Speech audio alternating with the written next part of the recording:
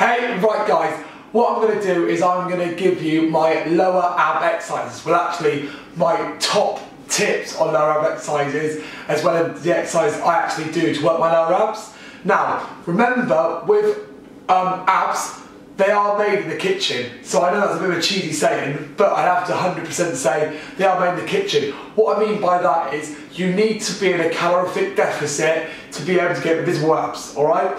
If you're eating too much, you're going to gain body fat. If you gain body fat, you're going to gain body fat around your arms, legs, and especially around your waist area, alright? So, if you're doing loads of crunches and loads of sit-ups and the exercise I show you for your lower abs, but you still can't see your lower abs, and you're thinking to yourself, well, hang on a minute, I'm following his exercises, he's giving me a top exercise to do, he's giving me his tips to do, and I still can't see them. The reason you can't see them is because your body fat isn't low enough.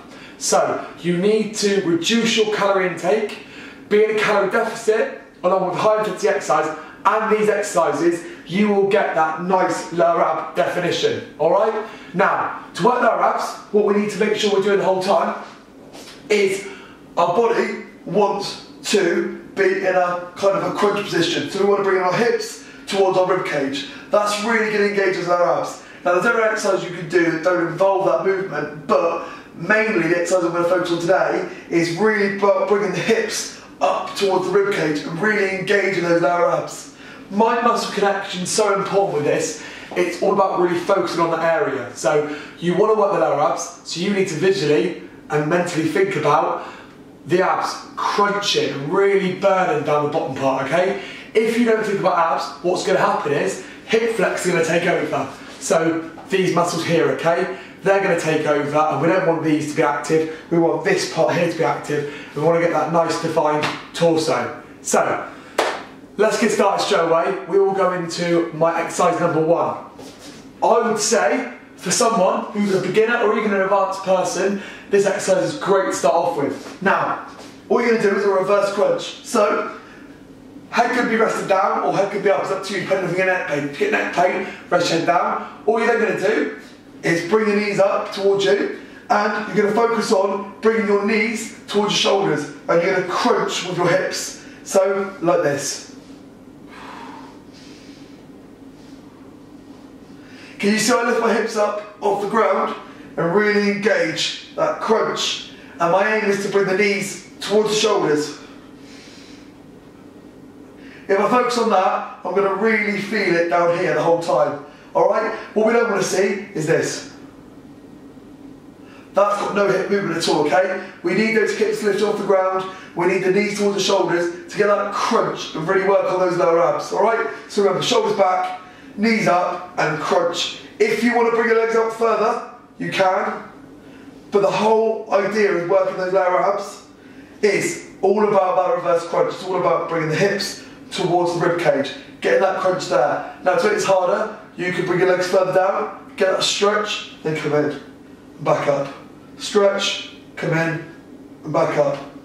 Alright, that's exercise number 1. And I think that's a great exercise to start off with. Now to advance that, like I said, you can bring your legs further out, or what you can do is put a medicine ball between your legs, or a weight, as long as you don't drop the weight, because it's going to be painful. So put that in between your legs, and then you can focus on then doing the crunch and getting some weight behind it, okay? Don't be afraid to shift some weight in your ab exercise as well, because remember that abs are like any other muscle, they only respond to either frequency, intensity. So increase intensity, we can either do more repetitions, or we can increase the weight, so we can put a weight there, make the exercise harder, alright?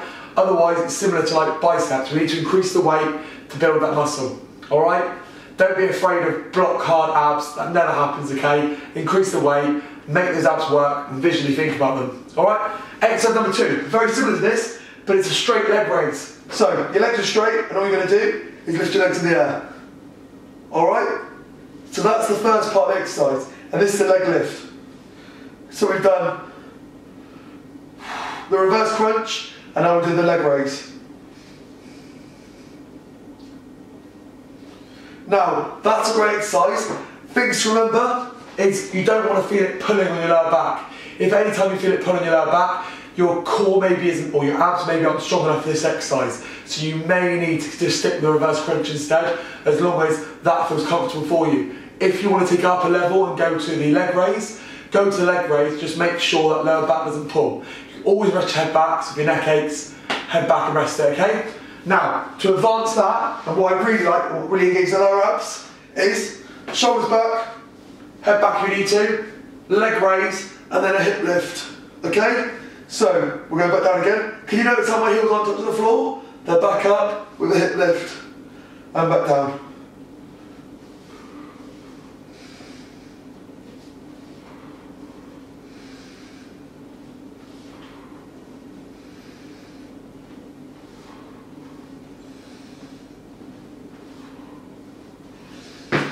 Alright, so what I'm not doing, I'm not slamming my feet on the floor all the time. If I slam my feet on the floor, what's going to happen is, I'm going to lose tension on the lower abs. It's no different to argument sake doing a bench press and resting on your chest every time. We need to keep those abs engaged, we need to keep working them. So what we need to do, bring the legs down, just before it touches the ground, back up. Legs down, just before it touches the ground, back up. So we've done the reverse crunch, we've done the leg raises, okay? We've done the leg raise with a hip lift, which is an advancement. And remember, the hip lift is really engaging those lower abs. Now, what we're going to go on to is a V-sit. There's modifications of a V-sit. I'll take you through the modifications. Right, we've got hands behind us, and all we're going to do is like a scissor motion. The legs go up straight, and then what we then do is crunch in.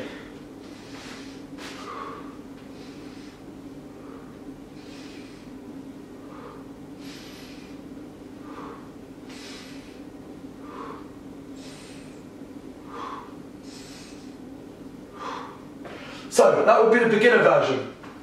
Hands behind us, keeping our back supported, making sure we don't feel any strain from the lower back, making sure the hip flexors aren't overactive. We're focusing purely on the lower abs.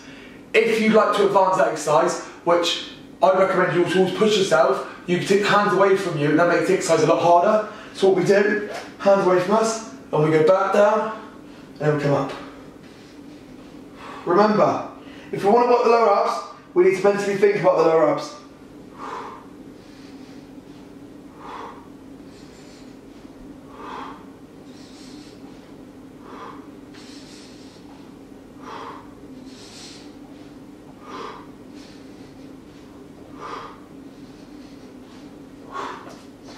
Now, that's version number 2 of the V-sit. If you want to take it to another level harder, we can do version 3 of the V-sit, which is actually where we incorporate the upper arms and we keep the legs straight in the air, so it's like a leg raise and a V-sit, okay? So what I mean is, we have the legs straight, the arms reached out, and all we do is we lift the legs up and the upper body comes up.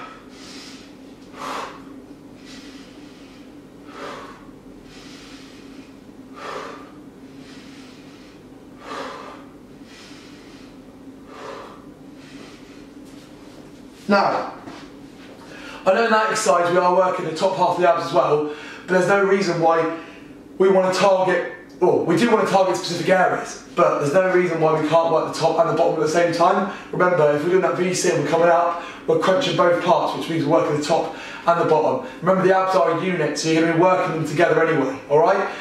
If you want those abs we talked about, and you want the six-pack, or you want the flat stomach, you want the tone-defined abs, you will only get that through big bodyweight movements like your squats, your lunges, your bench press, your burpees, your deadlifts, those kind of things.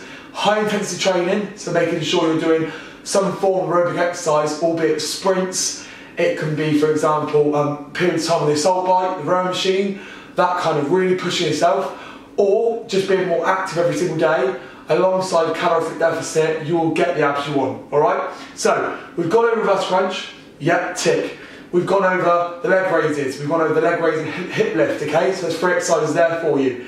Then we've gone to the V-sit. We've got the V-sit with different variations. We've gone with the V-sit, hands behind us, V-sit with the hands off, and then we've gone into the straight leg and the straight arm V-sit. What we're now going to cover is we're going to cover the flutter kicks and also scissor kicks, alright? So, flutter kicks, we're lying on our back, and all we're going to do, toes out, and we're going to up and down. Can you see how my legs are straight, okay? There's no bend in the knees at all. The legs are completely straight. I'm going up and down. The stomach is sucked in the whole time. And I'm really focusing on working with the lower abs, holding the core in nice and tight. Now, from flutter kicks, we go scissors, or we go out and in. Like so, alright? So remember, you can play around the variation of what you work. but you're really trying to keep that stomach sucked in. You're trying to prevent the lower back from arching off the floor the whole time. So you're trying to keep that lower back pinned down, stomach in nice and tight, and you're going over and under, like so. That's really going to engage the abs, okay? It's going to give you a great workout.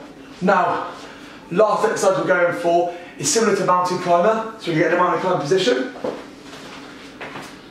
like so. And all we're then going to do is basically bring the knee in towards the chest. They're called sprint starts. So nice and slow, crunch in, back out, crunch in, back out, crunch in, and like so.